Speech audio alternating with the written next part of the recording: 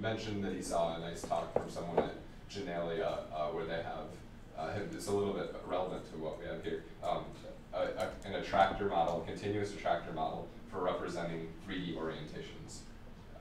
That they said that it's going to be on archive soon, but it's not there yet. But he mentioned that. You saw the talk.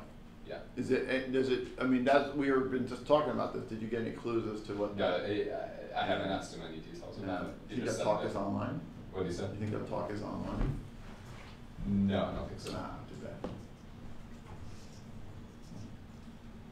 Seems to be the hot topic here. So, all right, who wants to go first? 90 seconds, Marcus? I mean, mine's more open-ended. Well, yeah. I don't work. Okay. 90 seconds, 90 minutes. One of those two. No, I'm happy going first, or if you. No, it's up to that. Sure, I'll go ahead and go, because then you'll give us like a good cutoff. It's like, we'll switch to you at some point. So, yeah, I've spent a lot of time just staring at, well, in our last meeting we talked about a way, I'm not going to go into total detail on it, but a way of representing 3D orientations maybe using two populations.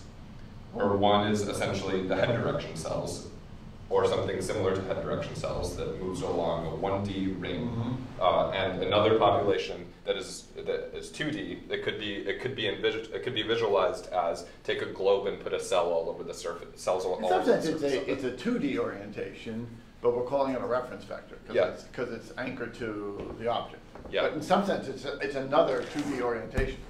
Yeah. Right? So I would just, in staring at this, I was trying to come up with like, what are clear ways of describing what these are? And in some cases, this can be simply described as the gravity vector. It could be described as saying what way is down or what way is up or something, in some cases. But it's hard to put clear language on what this is when you're standing on one wall, it rotates as you rotate. As you're standing on this wall, it rotates as you rotate. It's hard to put clear language on it. So my observation... By the way, do you think it's important to put clear language on it?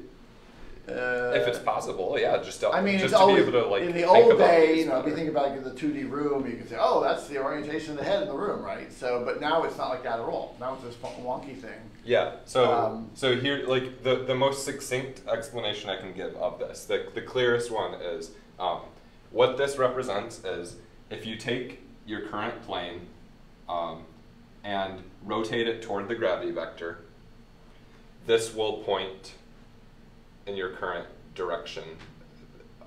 This tells you what direction you'll be pointing if you take your current plane and rotate it to the gravity vector.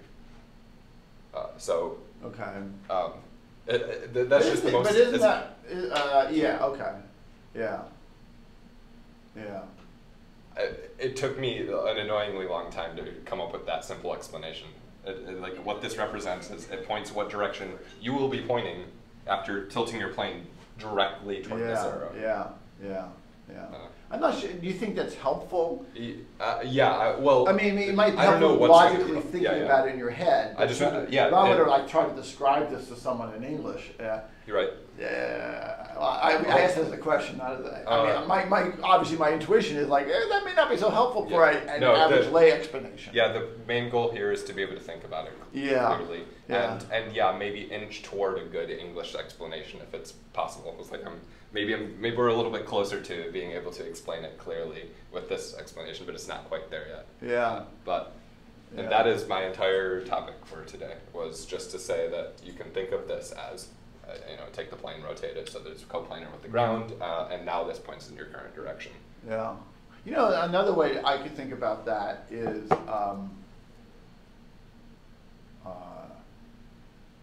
the following. I've been talking recently about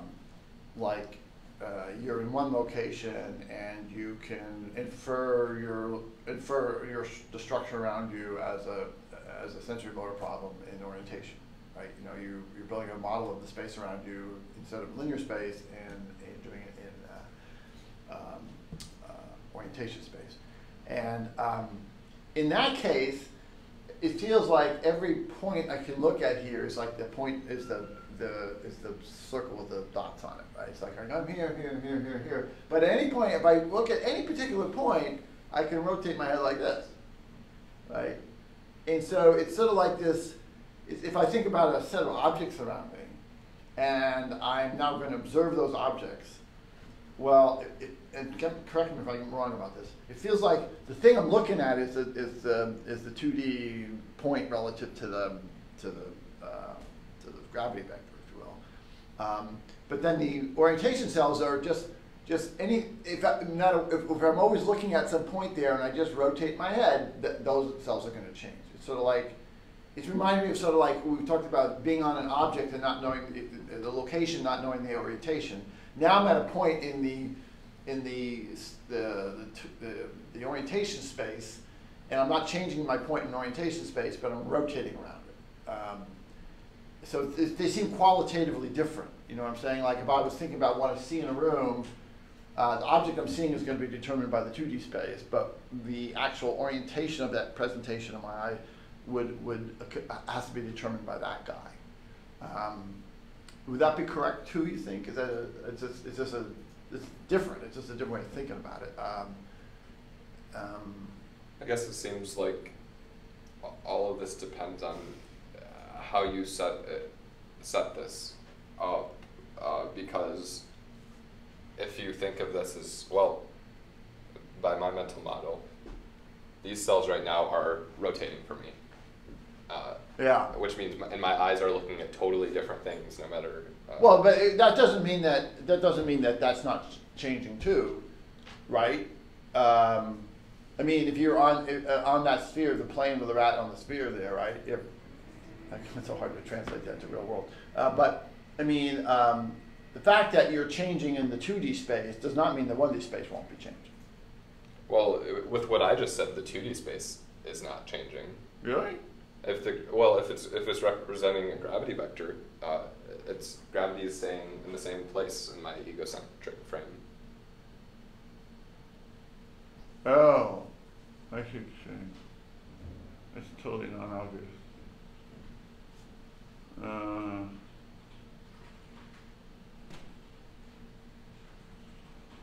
So my interpretation of the 2D thing was incorrect then.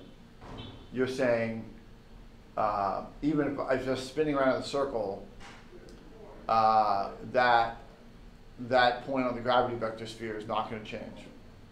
Right. Unless, okay, if you're standing coplanar to the ground and you spin in a circle. If my head is tucked up at an angle, it would change. It would be making circles on your head or something like that. Yeah. And as you saccade up and down, this changes. Yeah. All right, so that interpretation was wrong. My interpretation was wrong. That's not a good way to think about it. It's kind of wonky to think about this problem. I find it a little bit difficult maybe that's what you're trying to do, internalize what this means. I look at that and imagine, oh, that's where I'm pointing around, my position right now. But it's really not. It's a position relative to the gravity vector. And so your point is, my orientation on relative to gravity. If I'm looking at perpendicular to the gravity vector, and I change my orientation, the gravity vector doesn't change. Right. It's weird. It's really weird.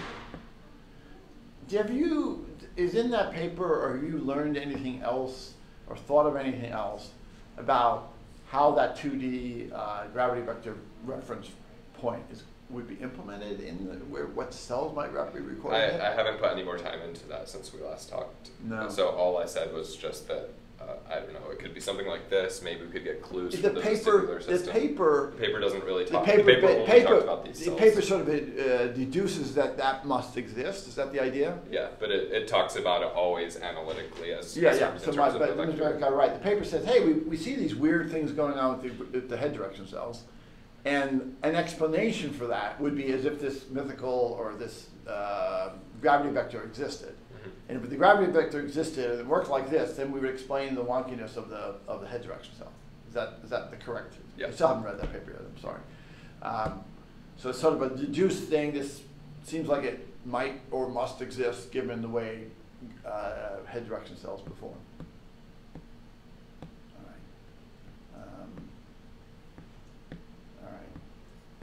I need this. I want to spend time on this. I just haven't been doing it. Okay, that was helpful. Thanks, Marcus. All right, super tight. I also feel like this is, we're trying to think about 2 3-dimensional quantities. One is location and orientation, and how they all relate. I think, we talked about whether simulations are necessary or not. I would think some sort of simulations are just to see that, make sure that the ideas actually work, and there's not a big, so I think it's very difficult to think about multiple high-dimensional things and how they interrelate and get it actually. Well, that's the difference in you and me, I think. It's like. But like you just talked about an intuition, which was incorrect. Yeah, but my intuition. But my, as always, I say when you, your intuitions. That was a very point into. If you end up with the whole system working, like you end up with a way of understanding how all the pieces fit together into the biology, then I'll be very confident that it's correct. At this point, I was just trying out an idea, and without even any implementations for the biology. So I'm not disagreeing with you, but it was like when we did the sequence memory and all that stuff, I felt like, oh, it's going to work, and other people felt like, oh, maybe we don't really know. Well, we learn things when we do it. We discover problems, but the basic idea. So I feel, I'm not disagreeing, I'm just saying I think we can, personally, I feel I can make progress on this, just talking to Marcus and thinking about it. But there's value in simulating it too, so. Yeah, I think if we come up with some sort of a network architecture like Marcus is working on there, then yeah, I'm not disagreeing with you. I just feel like I will never really understand something personally. It's my personal issue. We need to do both. I won't understand something until I have this sort of intuitive feel about it and say, oh, I get it all, and then the simulations are kind of useful. But I mean, that's how I have to think about it. So maybe Marcus could be doing some simulations soon, like you did early on with the grid cell stuff. That was helpful. Yeah. Okay. Nothing else on that? Bing, bing, bing. So, are you going to give an update? Sure. This is kind of a progress update, not really anything. That's good. Any real conclusions yet? Make everybody dizzy. No conclusions. Sharing screen just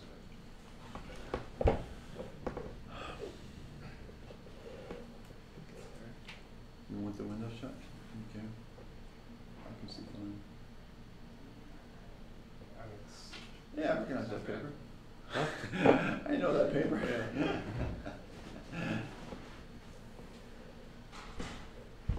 Okay, so this is just basically a progress report on what Louis and I have been working on since we published this paper here.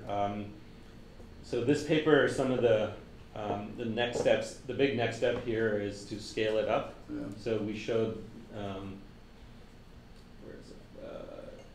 This is the easiest chart to see. So we showed this kind of accuracy with noise for MNIST and Google speech commands, but these are fairly small data sets, and in the machine learning community, you really have to get stuff scaled to larger data sets and networks to actually get things working in a realistic scenario. So that's what we've been working on. And the other part is we've been transitioning everything from Python 2 to Python 3. So we're fully in Python 3 now. So Louis created looppic.torch, which contains our PyTorch libraries, and you can anyone can use this now in Python 3.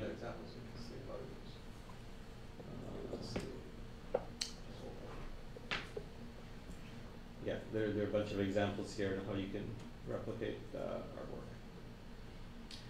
So the main thing with the main thing I've been scratching my head about is how to scale this up nicely. And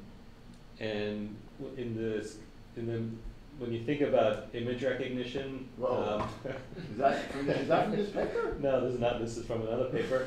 So there's a bunch of work in scaling networks up to large-scale problems like CFAR and ImageNet, I should say. This is all convolution. So here's like a typical popular thing, which is called ResNet, which uses these skip connections, and I've talked about this before in meetings. But the skip connections basically allow you to pass the learning signal more efficiently through the networks, and it allows you to have very deep networks.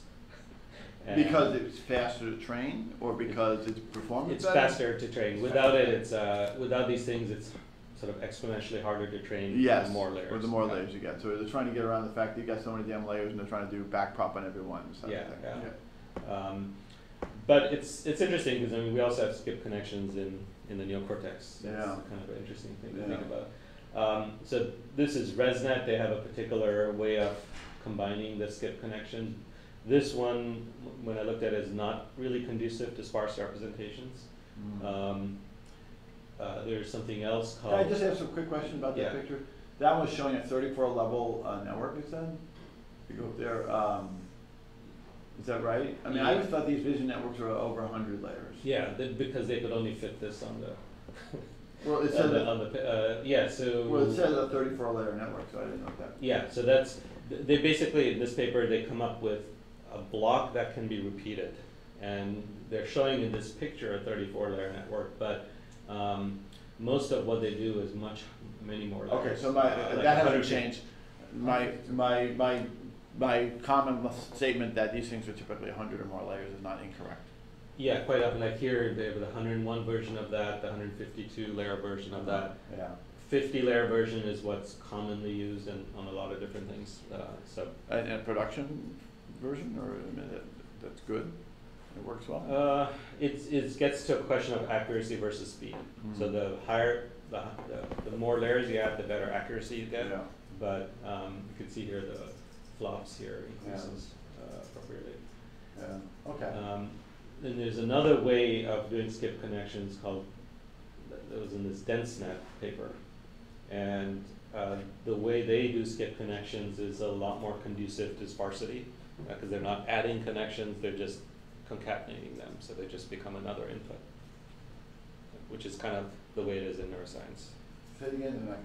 So with ResNet, what they do is they take the connection that's coming from previous layers, and they literally mathematically add the vectors to the input that's coming from the layer below. Add them, like a union or concatenation? Not yet, just add them. Oh, add them. Yeah, like numerical numbers. Numerical numbers, they just add them. That seems like or subtract them. That seems like an odd thing to do. Yeah, but if you does that mean anything? Yeah, I can draw that on the board. I don't know if there's it's in an equation format. Yeah, the idea is that, and I mentioned this before. I'm sorry. Oh no. It's hard to do without erasing something. You can erase anything. Okay. That little mouse on the sphere has been here for a while though.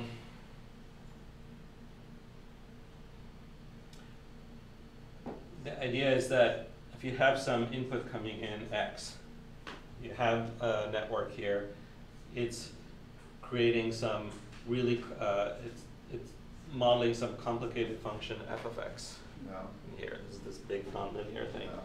And in many cases, it's easier mathematically to model this as g of x minus x. So it's the difference between x and some other function. You model it as that. And that, for certain types of functions, this is much easier to model because you already have x here. And so that's the intuition behind these things is here, if you do a subtraction operation here, basically now this is modeling g of x, which is a much simpler function. Okay. So where does this adding come into play? So that's this. Oh, it's really adding. It's really subtracting. Yeah. And I see what you're saying. Yeah. I mean, you can that's plus and minus. You can. It's not. This apparently is obvious to some people that this is easier to calculate g of x and f of x. It's not all clear to me why that's the case. There's some functions where this is much easier. That was their kind of rationale for it. I think is the residual. It's modeling this residual. So they call it residual networks, ResNets. But also it's convenient because if you're back propagating these errors, if you do this repeatedly, you have a shortcut for passing the error down to. So that was nice from a back prop standpoint.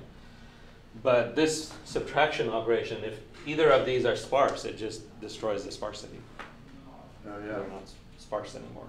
Yeah. So, so I decided so the trick they're using doesn't work with sparsity. I don't think so. Maybe there probably is a way to make it work, but I didn't spend too much time. But it's kind of a trick. I mean, it's a trick. Yeah. It doesn't look like it's a biological thing. So Yeah. it's okay. So then there's these dense nets, and what they what they do is that instead of doing a subtraction, they just you have this, and this just gets added, so you have a wider vector coming in. So you just have more. But it's concatenated. Concatenated. And that would be like in the neocortex, and then maybe. It's just you have fibers coming here, and you have fibers coming there, and they're just all there. So how does it relate to the one we just talked about, where they're doing subtraction? They're not doing subtraction. Just a totally different thing. Yeah. So, so the subtraction. The subtraction made it more trackable. And what does this do then? This is does it have the same sort of benefits? So it has the same benefits that you can shortcut it, but now your vector coming out of here is twice as wide. Yeah. And as you go up, and if you keep doing this, it gets 3 times as wide and 4 times as wide, and it just keeps increasing. Yeah. So that's the problem with this. But they have a way of what they call these bottleneck layers of bringing these. Well, vectors back in down. some sense, a spatial pooler does that every time, right? Yeah. A spatial pooler can take any dimensional input and output a different dimension. Exactly. So they have something analogous to that inside these dense blocks that brings it back together again. Okay. So I felt this was a little nicer. And so you now think, maybe I can apply the sparsity to this one. If I can't do it to the sparse resonance, we can do it to the dense block network. Exactly. Yeah. And these networks, it turns out, you can also have many fewer weights and still get the same results. So they do all these comparisons here, comparing with resonance, and see the parameters are a lot smaller. That with the switch. All right. So you can use many fewer parameters. You still end up with 50 to 100 layers, so still a lot of layers. But what's going on inside here is somewhat complicated. So that's what I've been trying to figure out. Do you think in the end that, are these dense block techniques are competitive with the resonant? Yeah. They're competitive. They're competitive with it. The purpose of doing these things is to speed up learning but not necessarily make it more robust. No, there's almost no one talks about robustness. It's all accuracy of these benchmarks. Yeah. Okay. I'm painting a broad brush, but 95% of people don't talk about robustness. So, but the important point here is that if you said, okay, now if we could scale this up to a larger system that's more sort of mainstream. Yeah. You don't want to do that on a system that doesn't work very well. Right. To begin with. So that was my question, okay, these dense networks these dense networks work as good or better than resonance. Oh, okay. And are faster. Okay. And faster and smaller number of weights. Got it. So this is not the No, I'm not compromising anything. No, it's not the side technique. This is now coming sort of the main technique. Yeah. A lot of people. This thing every year there's a new trick that people have. So anyway, this is a 2016 paper. So still almost ancient times by deep learning standards. But anyway, so I kind of understand what this network is doing now, but there are many different pieces inside these dense blocks, and then there's these bottleneck like spatial pooler type things that are going on. Is that the pooling layer? What they call the pooling layer there? This reduces the resolution between here, but then there's stuff in here that reduces the width of the vector, which is not that's independent. Yeah. So each of these blocks is can have like 30 layers in here. Oh my God. So and they have a particular structure. If you want, I can talk through it, but it's somewhat I don't know. So how are you doing on this then? Well, I have some. Here's kind of where I am now with that. We're calling this the not so dense net. What's the paper? That's courtesy Lewis. Came up with that. I don't want to. I initially thought calling it the sparse dense net, but that, NSDN. That's not bad. It rolls off the tongue. NSDN. Yeah. So the good news is, so there's many different types of layers inside these dense blocks, and if you make one of those types sparse, I can get better noise results. Here you can see that it's definitely better. So one of the 30 and one of the dense blocks? One of the types of layers in the dense blocks. Okay. So the Yeah. dense block has like 3 or 4 different types of I layers see, in so there. there'll be multiple. So they all have this sparsity in them, but Yeah. only one type of layers. So you've the been able to transition add, layers. you can add sparsity to just one of those types. Yeah, and that's what I got here. The good news is the overall accuracy is still competitive. It's around 93%, which is, it's not the best, but it's close. It's better very than good. the dense one. Barely. Wow. There's a variation here, so. Okay, but still, I mean, every one of those numbers is bigger on the right than the left, so there's nothing to, it'd be more worrisome if it was the other way, so. Yes, yes. But I'm not sure, I would not take this difference to be meaningful. Okay. Between, but as you go down, the differences do become meaningful. So I'm getting a pretty nice bump up with noise, but I'm not happy with this right now. I think it should be much flatter. You can see it does drop off pretty fast for both of them. It's nothing like the MNIST results that I was showing. Yeah. Can you remind me the difference between CFAR10 and the MNIST? Oh, yeah. Pictures. Yeah, where are the pictures? It's full color, big color pictures, right? Not big. They're thumbnails. Oh, they're thumbnails. Yeah, so let's see if I can show. Yeah, it's this kind of stuff. So they're 32 by 32 color images. And you're trying to label them properly, categorize them properly. Yeah, and it's because it's color, you have 3 times the information coming in, Right. and MNIST is just really black and white binary. Right. So it's a lot more information coming in. So it's a significantly harder problem. And more categories? There's a CFAR 10 and a CFAR 100, Uh-huh. which is 100 categories. I'm just dealing with the 10 right So now. really this is hard because of the color aspect of it. Yeah, yeah. And it's just, there's a lot of inherent noise in the pictures. A lot of clutter and stuff like that. But the good thing is, stuff that works well on CFAR 10 often will scale up to ImageNet, whereas that's not true for MNIST. Right. So CFAR 10 is a pretty good benchmark to look at. So you got this result so far, which is good. Which is good, but it's not, I don't think it's good enough. So what's your next step? Is your next step to try to implement more of these types in sparse, or is there? Yeah, so I've now implemented the other types in here, and I'm playing around with it. It's just very complicated, the training. The other part of it is I'm stepping back just to look at how sparsity is working in just one of these layers, just on its own, so I can understand it better, rather than trying to just do full black box end-to-end kind of training. So maybe tweaking how it works in one layer is one direction, and then trying to get different types of layers to do it in another direction. Yeah, yeah. And you're pursuing both those at the same time? Yes, yeah. My focus right now is just to understand how sparsity works when it's going through these convolutional layers. Just forget about the overall end-to-end results, just trying to understand that. And the thing that Lewis is doing is there's even simpler versions, simpler networks than these. So he's doing an investigation of that. Yeah. There was MobileNet.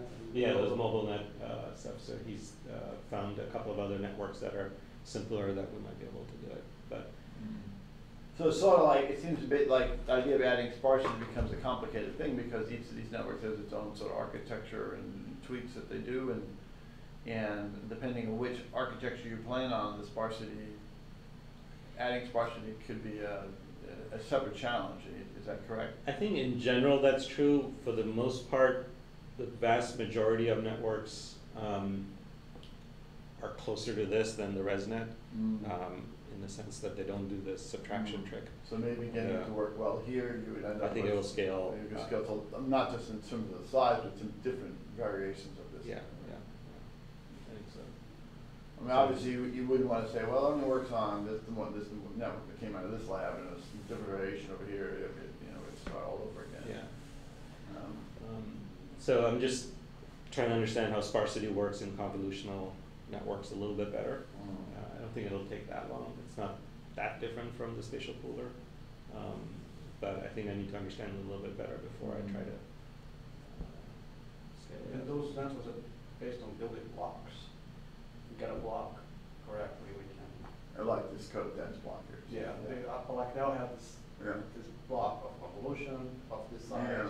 Well, as long as the work you're doing could be dropped into many different forms of that block. I mean, you just have different variations of how to arrange those blocks. Well, yeah, as long as the blocks are the same, you get a block to work, that'd be good. I mean, again, one ultimate goal, people could try this very quickly on ultimately that's what you'd want, right? People say, hey, I'm gonna drop this into my network and see what happens. And to the extent, the amount of effort they have to go through to do that is going to directly impact how many people try that. Yeah, that's right.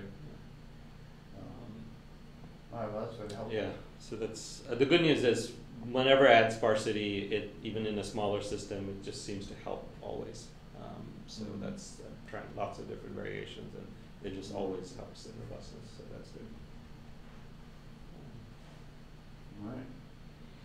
That's where we are right now, going through this. Any sort of anticipated like upcoming deadlines will force you to like the last time? So there's an ICML workshop on robust networks. That's the paper there is due next week. Oh, that's pretty soon. So if we get anything reasonable, I might submit it by then. It'll be just a shorter version of this paper. Yeah. So we want to have CFR 10. Yeah, ideally. I think I could. I mean, I think even here I could add this in. And just it's a workshop, so we don't have to polish results. I can just say here's where we are, and this is the challenges. That's whether they'll accept it or not. I don't know. But That's good. It's good to have as a forcing function. Yeah. I don't want to spend forever tweaking parameters. And things, so I think we need to have some good milestones. Yeah, that's so good. Seemed to work last time. So. Again, that's good. Thank you. It's kind of a progress update. That's good. I'm glad we did that. I was kind of curious as to what was going on. Yeah, we went through like a week of sort of software refactoring, software hell, software whatever. Yeah. Going through PyTorch and domino issues. And I picked that up by just listening to the office chat. I was like, oh shit, sounds like nothing's happening. We also switched from how we do parameter searching with the hyper. Yeah, I heard about that. And then there was this back and forth with domino, and it's like, oh man. We're using this for searching now. Yeah, This one. Hyper search. Yeah, so we've switched to using this for doing our parameter searching and stuff, and this is a really nice setup. Is that a company? No, it's just an open Berkeley. source. Berkeley. It's a university. But they give it a name and a logo. Yeah. But it's Berkeley mostly. So they have a lot of stuff that's kind of like hypersearch, Yeah. and it can run on a cluster and it's like they have these cluster gateway systems, and, and it's like wow, old rock again. That's supposed to We were so far ahead of the market. We were. But now someone else is doing all the hard work, so that's nice. Great. That seems like the story of my life. I started thinking someone else does all the hard work. Bad story. It's not a bad story. You kinda, Yeah. But this is a very nice system for doing parameter searches, but it's not fully mature, so we do have some headaches to go through. You're doing this on Domino then? Both Domino and laptops, and set up Lewis has got a. plus the Mac we use. Lewis, funny yesterday, Lewis setting up your Twitch stream on the. I said, where's the computer? He goes, I have 4 of them right here. He's on the little tray. Oh yeah, we keep them all going, Just use Garage, I'm sure. Yeah, but they have little things which make things just go 2 or 3 times faster, like this median stopping rule. Just like if you're training a whole bunch of stuff, but one of them isn't progressing fast enough compared to what you've seen in the other thing, you just kill it. Didn't we have something like that? We at one point did have something like that. Yeah, that sounds familiar. But that really speeds things up. Client jobs manager. Yeah. Something like that. And this can also start up your own AWS cluster for you using Boto. Over all that stuff. And stop after you run the project. There's a amount of stops that can start, run. And then stop, yeah. So it's like all the old stuff we had before. Wow. All right. Cool. All right. Sounds good. Okay. That's All right. We're done. Okay. I'm gonna try to get my try to get this chapter done by the end of the week, so